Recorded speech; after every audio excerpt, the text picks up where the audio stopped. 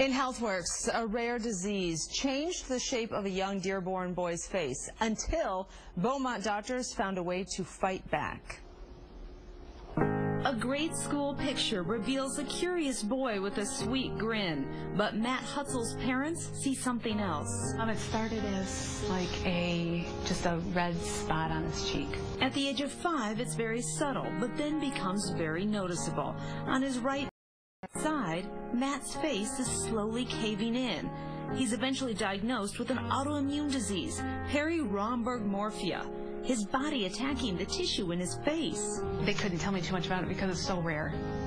So I just had to keep looking up things and going to different doctors and finding out everything I could. Unfortunately, it's not reversible. Operation would last 6 hours. Without a cure, the Hutzels realized surgery is the only option.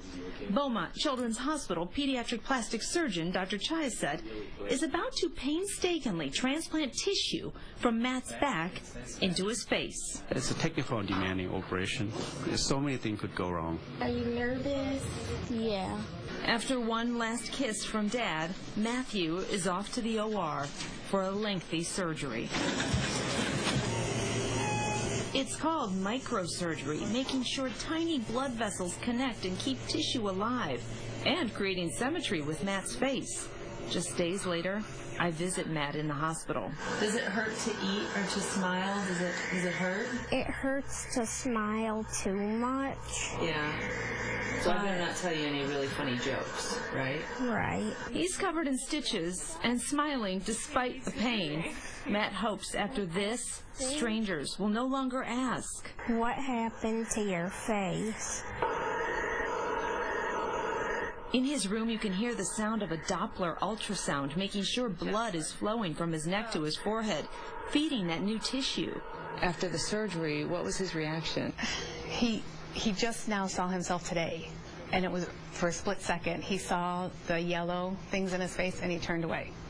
Okay. I think it kind of scared him. That's better. Swelling had gone down quite a bit. Oh, it has a lot. Right. 2 weeks later, Matt is starting to look like that little boy we first saw grinning in that grade school picture. And now, he's getting stares for a good reason. My dad's always staring at my face. His dad keeps staring at his face and saying, "I'm sorry I'm staring, but you just look amazing."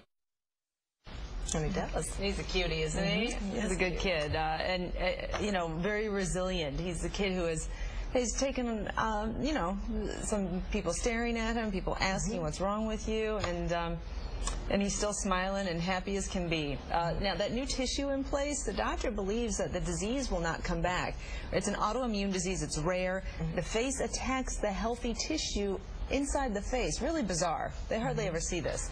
So the new tissue, they say, you know, it hopefully won't come back. Dr. Chaiyasate, the work that he does at Beaumont is supported by Children's Miracle Network. So we always like to point that out because we're a partner with Children's Miracle Network, and so we like to show you all that state-of-the-art equipment, not just helping kids like Matt, helping all kinds of kids, but you see some of that work being done, you know, and it's pretty incredible. It's state-of-the-art what they're doing there. Yeah, we wish the best for him and his family. Yeah, really he's doing quite well. A story. And right He's in so time, cute. on his 10th birthday, he got those goofy stitches out, so it was a good birthday. And when he goes back to school, he definitely has a story. The new to tell. man, yeah. They won't be asking him that anymore. He's got some battle scars.